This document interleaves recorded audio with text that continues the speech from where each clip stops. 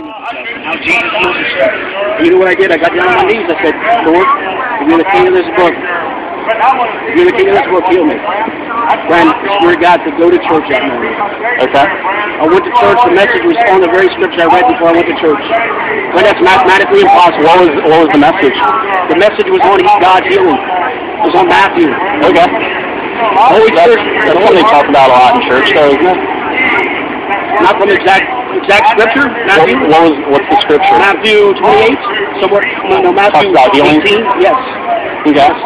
But if it had talked about being saved, if it had talked about, filling whatever void you had in your life, it would have been the same coincidence. But how can it be the same exact scripture?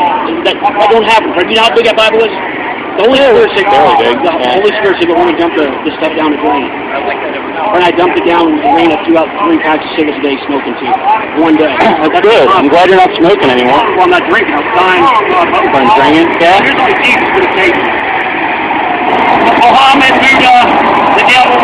Friend, the devil had me. So you couldn't have had any self-discipline or control without the church? I was absolutely hopeless and hellbound. I think that says more about you than it says about other people that you're trying to save. I mean, not everybody is out there drinking and boozing and womanizing without... See, that's what salvation is. Admitting, acknowledging that we're sinful. Have you ever sat down and thought about about your sinful nature?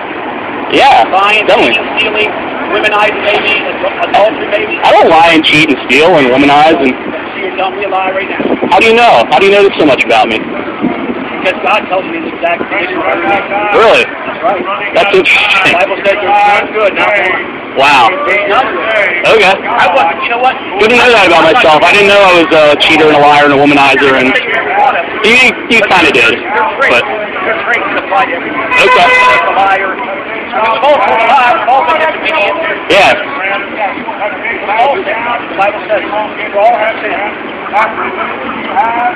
All right. Well, thank you. What makes salvation so remarkable? Yeah. Our unworthiness in the face of God's law. How do you explain Jesus being wrong about the mustard seed? How do you explain Jesus being wrong about the mustard seed being the smallest? Because I never found Jesus to be wrong about anything. He's wrong about that. He contradicts a lot. Sometimes the context of the law is wrong. All right, yeah, read the King James Bible and get back to me.